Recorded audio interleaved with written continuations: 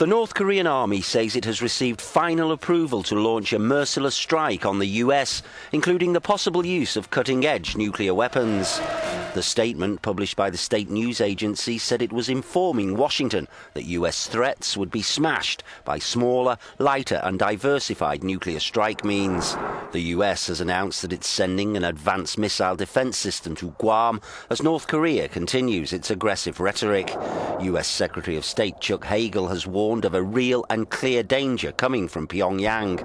He also said the interests of South Korea and Japan were also under threat.